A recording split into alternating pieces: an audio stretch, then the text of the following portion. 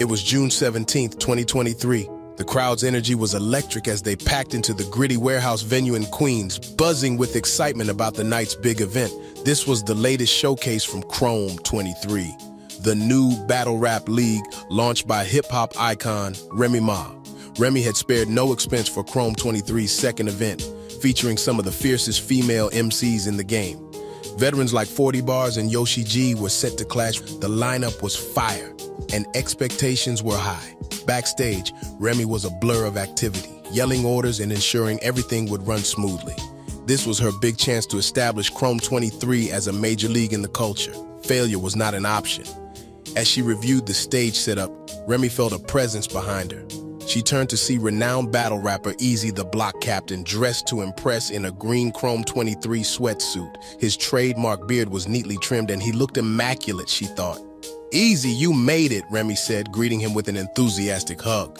Eazy was one of the hottest rappers out, and Remy had recently signed him to her management company. His presence tonight added more hype to the event. "You know I had to support," Eazy replied with a dazzling grin. "This is gonna be crazy tonight." Remy took in his handsome appearance and confidence. Being around Eazy gave her a thrill she hadn't felt in a long time. Her marriage to fellow rapper Papoose had struggled lately, their once fiery passion now cooled to a simmer. But maybe tonight could reignite that spark. The battles kicked off and exceeded the hype. The crowd roared as 40 Bars and Yoshi G traded wicked punchlines, their personal feud fueling the fire. Backstage, Eazy cheered on the rappers with Remy. Their chemistry was undeniable, laughing, whispering, subtly touching. Remy found excuses to be near him, intoxicated by his attention. But doubt crept in. She was a married woman after all. This was dangerous territory. During intermission, Remy greeted a surprise guest, her husband, Papoose. He supported her events but was supposed to be traveling tonight for his new position at TuneCore. Yet here he was. Maybe he was trying to make an effort, Remy thought. Their marriage had grown distant, only seeing each other in passing lately. His presence tonight rekindled a tiny flame of hope within her. But as Papoose glanced at Eazy across the room, his jaw tightened. He'd heard the rumors about Eazy and Remy's close friendship, and as he looked at Eazy, he saw a younger, more charismatic version of himself. Seeing them together made Papoose's blood boil. Remy was moving quickly to lead Papoose to his seat, hoping to avoid any drama. She knew her husband hated Eazy, but she managed him, and they had a contract to fulfill. It was time. The main event was starting. 40 Bars versus Yoshi G in a grudge match. This battle had potential to be a classic. 40 Bars and Yoshi G were at each other's throats immediately, the crowd hanging on every word. In the final round, 40 went for the jugular, a line about Yoshi's parenting skills. This was a soft spot for Yoshi. Yoshi saw red. She grabbed a water bottle and beamed 40 right in the face. All hell broke loose as their security stepped in to contain the erupting into chaos. Security finally gained control and escorted Yoshi to a room in the back of the warehouse. She was still irate as Remy tried calming her, worried she'd attack 40 again. Eazy stood closely behind Remy, a little too close. Suddenly, Papoose burst into the room and made a beeline for Eazy. "Yo, Eazy, I saw that text. What's up now, boy?" Papoose yelled, shoving Eazy. Before Eazy could react, Papoose clocked him square in the jaw, releasing weeks of boiling resentment. "I'll kill you," he screamed as Eazy begged for mercy. Horrified, Remy pleaded with Papoose to stop, grabbing his arm as he swung at Eazy, but Papoose shoved her aside, hell-bent on inflicting maximum damage. Remy screamed for security as Papoose fired punishing blows to Eazy's face and body. Finally, two huge security guards burst into the room and dragged the enraged Papoose away. Eazy lay curled up on the floor, with a small amount of blood dripping from his mouth where his braces had cut into the flesh. His eye felt bruised, but he needed to check it in the car. Remy rushed to help Eazy up, looking over at Yoshi, who stood frozen in shock. Remy shot her a desperate, pleading glance. Yoshi nodded grimly back, understanding Remy needed her silence. "I didn't see anything, Rem," she stated coldly before walking out. With security guards on either side holding his arms, Papoose yelled threats and insults back at Eazy as Remy walked him down the hall. Eazy could barely stand, shattered and in agony. But he knew his career and reputation now hung in the balance. As Papoose was escorted out of the venue by security, the crowd that had gathered backstage started buzzing about what just happened. Eazy snuck out a back entrance of the venue, avoiding running into any fans. He speed-walked to his car, keeping his head down. Once safely inside with the doors locked, Eazy slowly rotated the cosmetic mirror in the sun visor down. Though the lighting was dim, he could make out the damage, a swollen lump under his right eye and a cut on his lip where Papoose's class ring must have connected. It could have been much worse, but the wounds were still obvious enough to raise questions. Eazy gingerly touched around his cheek and eye, wincing at the throbbing soreness. He could feel his eye threatening to swell shut. There was no way he could do press like this. Popping the glove box, Eazy rifled through napkins and receipts looking for something to help him. He found nothing and decided to leave the event. When he started his car, his anxiety rose about how to possibly keep this quiet. But he knew Remy would come up with a plan. She had to, for both their sakes. Inside, people pulled out their phones, tweeting and posting on Instagram about the apparent fight between Papoose and Eazy, with many postings saying outright Papoose just knocked out Eazy. The news spread through the battle rap world like wildfire. By the time Papoose left the building, social media was already exploding with speculation about what went down behind the scenes. Rumors swirled about what sparked Papoose's violent assault on Eazy. Many speculated it was over Remy, that there was more than just business between her and Eazy. Remy immediately went into damage control mode.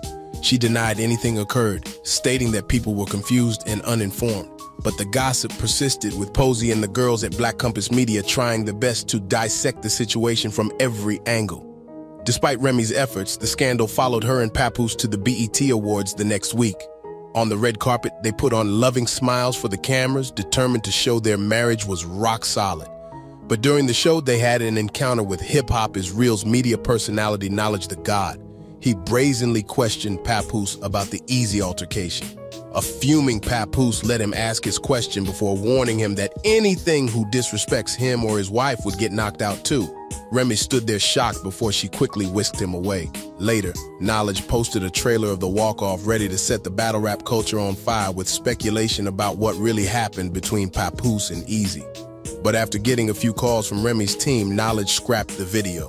He frustratingly told his followers there were politics at play preventing him from spilling the tea. Behind the scenes, Remy and Papoose's relationship was rapidly deteriorating. Remy blamed her husband for jeopardizing her business dealings with Eazy, her rising star client, and Papoose's jealousy still simmered, certain Remy was protecting Eazy for improper reasons, no matter how much she denied it.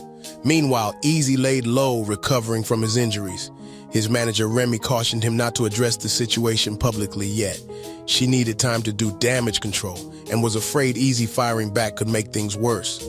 But the video bloggers in battle rap world were buzzing about Eazy's disappearance.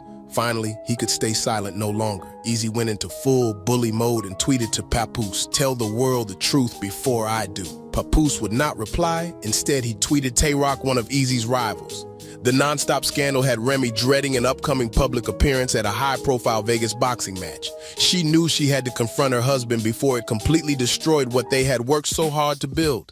At first, Papoose stubbornly refused to talk, but Remy broke through his defenses, stressing her devotion and willingness to work through everything. All night, they unpacked their issues: jealousy, neglect, distrust. Exhausted but cleansed, they reaffirmed their commitment to each other. They were the avatar for Black love, and they reprofessed their devotion and agreed to work through the chaos together. They put on a united front at the Vegas fight. But privately, much healing was still needed between them. Meanwhile, Eazy seethed over the damage to his career. But with Remy and Papoose silencing the story, he felt powerless. The bloody truth of what happened backstage would have to remain buried, at least for now. Eazy had no choice but to try and move forward, even knowing the gossipers would continue to speculate. He would finally come out and tell the world that absolutely nothing had happened that night, with many asking the question, if nothing happened, what were you telling Papoose to tell the world about then?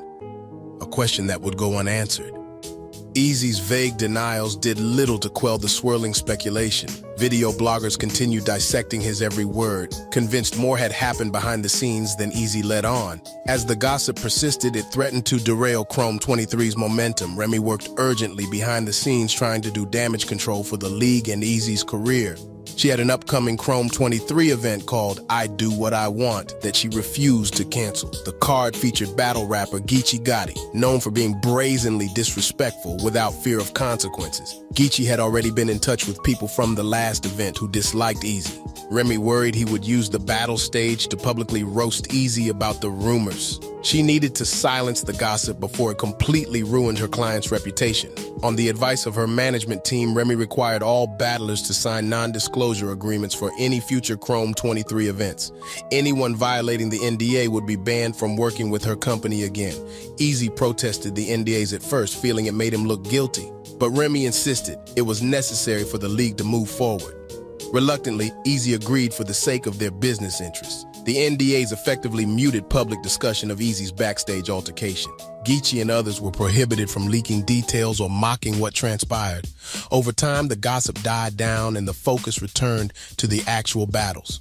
Remy regained control of her league's narrative and credibility. The NDAs allowed her, Eazy, and Papoose to distance themselves from the tawdry rumors. Their images rebounded, even if whispers still remained. For better or worse, silence had allowed everyone to press forward.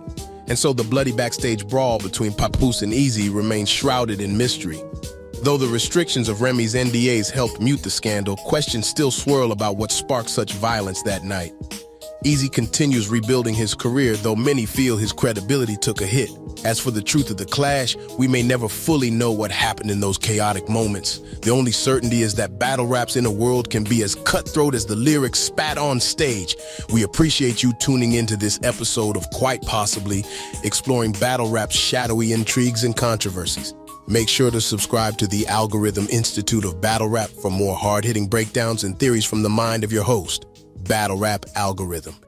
This the Algorithm Institute of Battle Rap. They say they videos the best and that they all of that. The Battle Rap Algorithm. Yeah, I'm ballin' with them, not like them other bloggers compromised by the system. No.